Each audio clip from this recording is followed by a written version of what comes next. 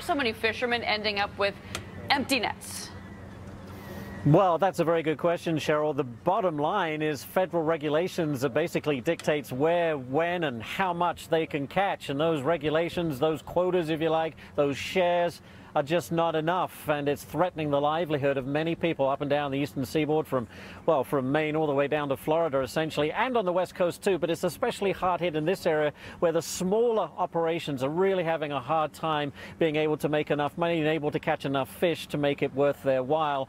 And we've spoken to a number of people throughout the day here, commercial fishermen and many politicians on the national down to the local level. In fact, we had an exclusive interview with Democratic U.S. Senator John Kerry, who told us that a whole way of life is now under threat.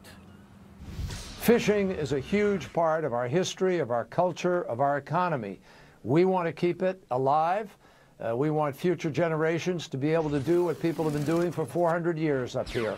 And we're going to fight very, very hard to make sure that we continue this vital component of our economy as well as our culture. Vital to the economy and the culture, but it's been going on for some time, and the frustration from this side of the equation, from the commercial fishermen, is they're getting no response at all from NOAA, the National Oceanic and Atmospheric Administration, who set the rules. They say that it was done arbitrarily, there was no referendum, they were just basically told this is the way it's going to be. And they're very upset and bitter about that. We've had bipartisan support politically to challenge this system, but so far it hasn't led to any tangible results. Well, joining me now is Brian Loftus. He is indeed a commercial fisherman. You're out of Rhode Island, right? Point Judith, Rhode Island, yep. Brian, thank you for joining us. How has these regulations, these catch shares, to use a technical term, how has it affected your business?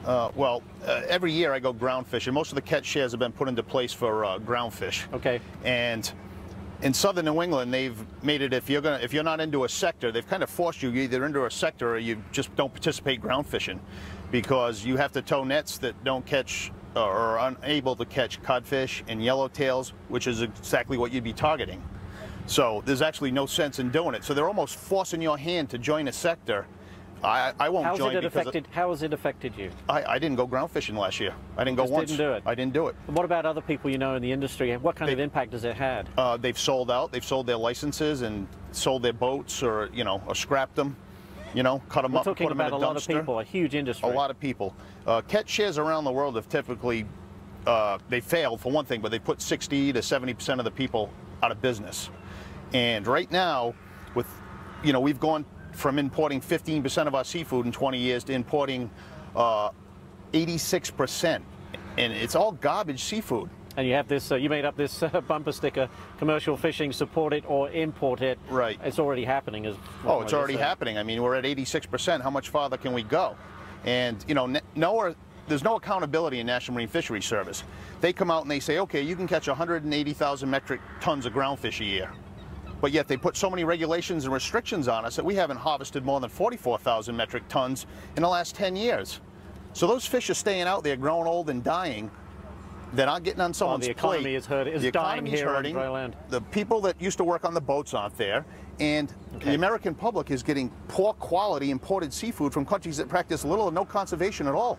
Brian Loftus, commercial fisherman, thank you for joining us. And there is the issue there, Sharon. NOAA says that these restrictions are in place to protect the stock because the fish are running out. But even now, there are questions about the science used to get that data. Back to you. Ashley Webster, thank you very much for that live report.